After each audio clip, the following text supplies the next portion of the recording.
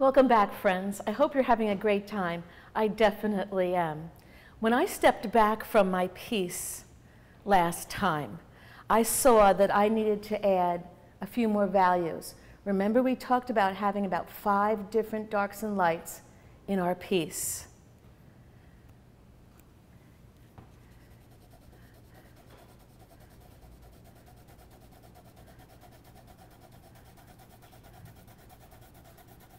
There can be many, many more values in your work, but for these purposes, we're just going to talk about 5.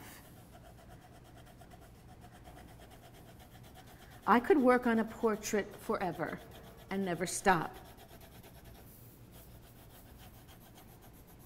Luckily, I have my 2 children, Tom and Marie, who say stop, and they take the work away from me so I don't obsess.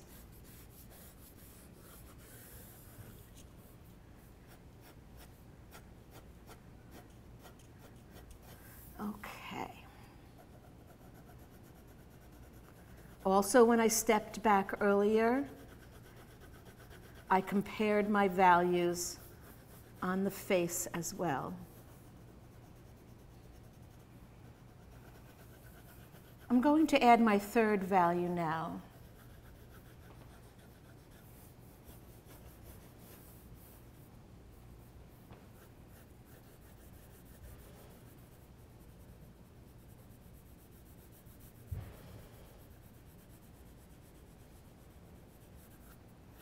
Remember, we made indications of where the darkest shadows would be? We're going to refer back to that in the next episode. But here on the ear, because it's also rounded, I'm going to go from medium, and I'm going to press a little harder to go down to here. Right now, I'm using my 4B pencil.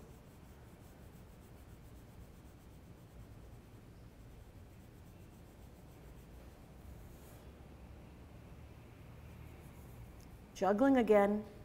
I'm fixing a bit of my line here.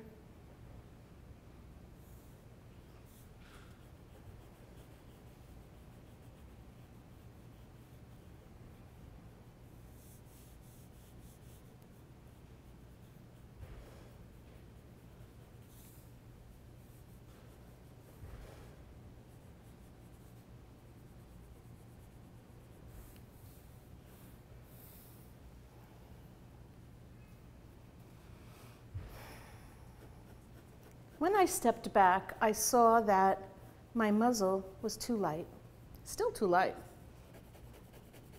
Let's add another layer.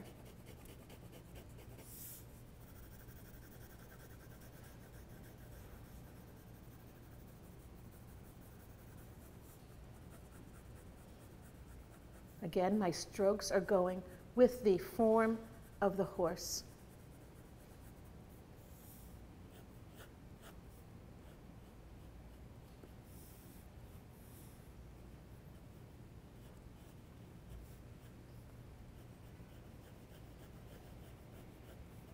I forgot to put in this shadow before.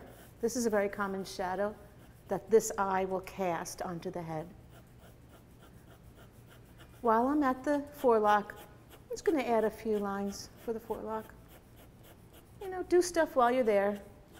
If you see a dark that you're doing, or any kind of value, and you notice it in another part of your drawing, it's good to skip to that area and do it while you're thinking about it.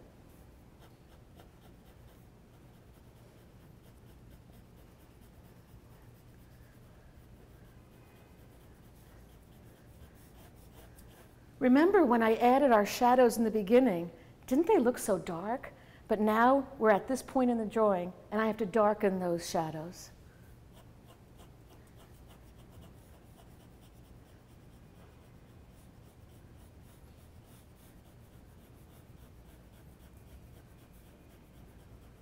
While I'm doing this, I'd like to talk to you about never throwing away your work. About 40 years ago, when I was a young artist and I was painting landscapes, I had a stack of art in my art room that I planned to throw away.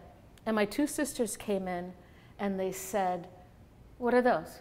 And I said, "Well, I'm throwing those away." And they said, "Can we take them?" And I said, "Sure." And recently I got to see a couple of them, and humbly, they were very good. So remember, never throw away your work.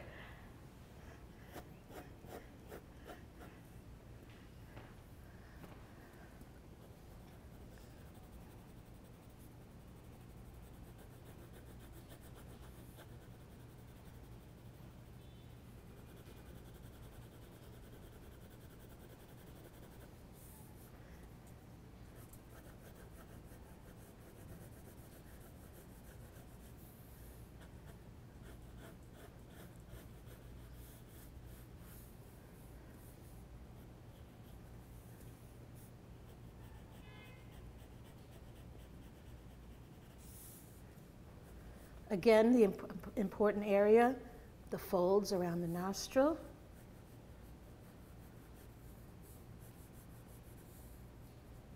Nostril usually casts a shadow here.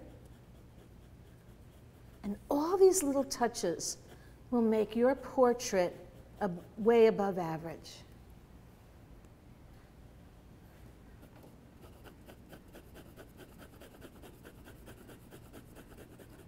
I want you to challenge yourself. See how many values you can see when you're looking at something.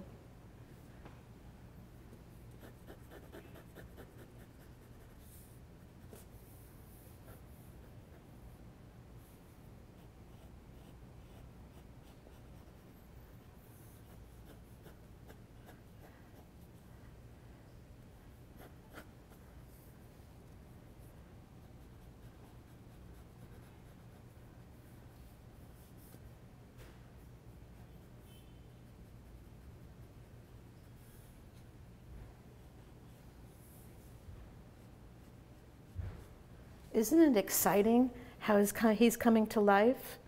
We want to have good values on the easel and off.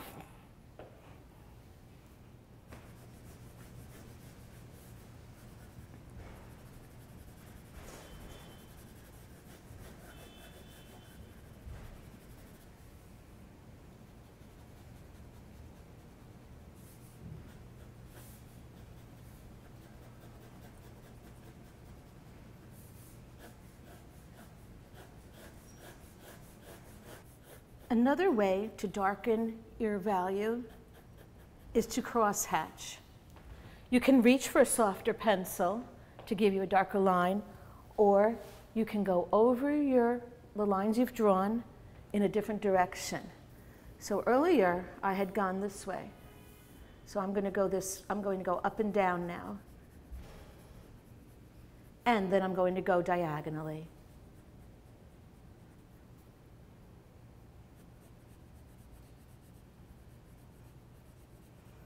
So I'm working down in this area now, and I look up and I'm like, oh, forgot this area of the buckle. And this is not dark enough.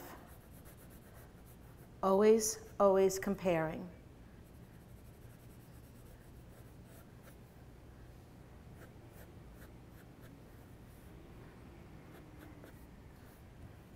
Don't forget to step back, take a look at it from a distance.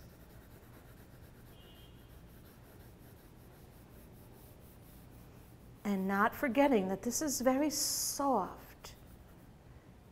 We're not drawing concrete. We want to capture the softness of the horse as well.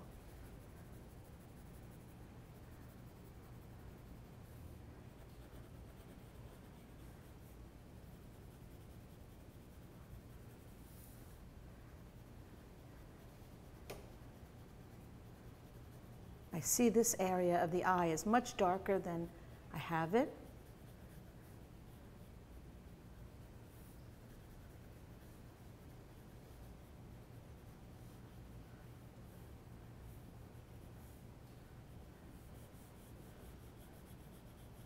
And this is a very common shadow here in front of the ear. Again, revisit the mane a little bit.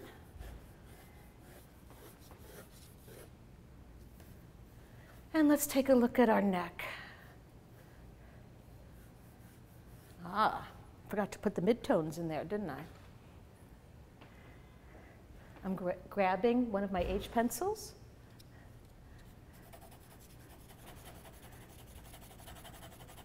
And here is where I'm going to begin to use my eraser.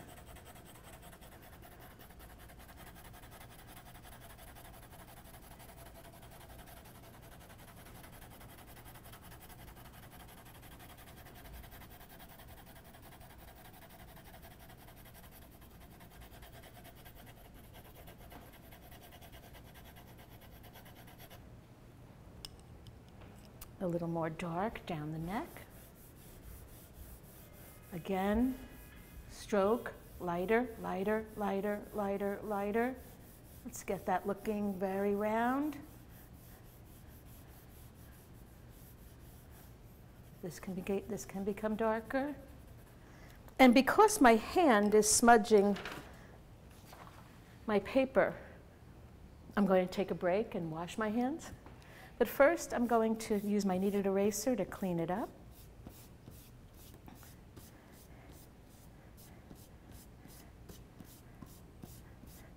And to remove some of that pencil I just put in and where some smudges have occurred on the piece.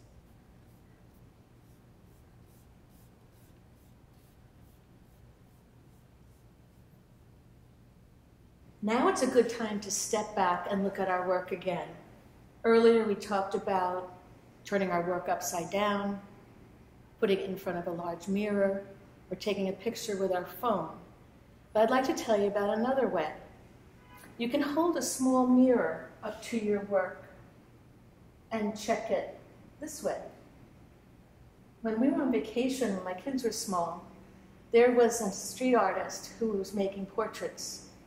And he could do a portrait in 15 minutes. And while he was working, he held a small round mirror up to his work and checked it constantly. He was amazing. I loved watching him work. There's so much talent in the world. When we come back, we're going to talk about the darkest darks, the lightest lights, and the magic of highlights. See you soon.